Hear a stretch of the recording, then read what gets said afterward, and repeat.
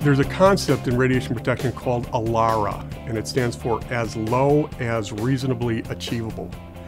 Within reason, you want to lower the levels as low as possible. That's the acceptable answer, if you will, for an acceptable limit.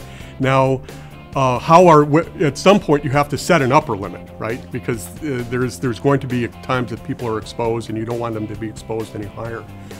NASA actually has their own limits. They petitioned the Environmental Protection Agency years ago to not be encumbered by the same limits you would have if you were a nuclear power plant worker, for instance. Because, first of all, your career wouldn't be very long because the limits are much lower for a nuclear power plant worker.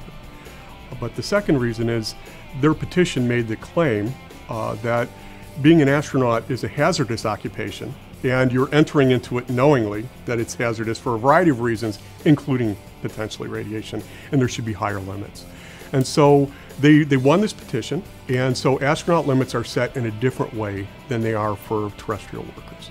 And it's rather complicated the way they do it, but it basically has to do with allowing an astronaut to have an increased risk, and normally it's a 3% risk of a long-term fatal cancer, which is calculated, and it is they try to derive to the best of their ability through things like results from radiation biology experiments and all kinds of bodies of evidence. And then they set the limits based on the astronaut's age at first exposure, and then whether they're a male or female, because male and female have different response to certain types of radiation.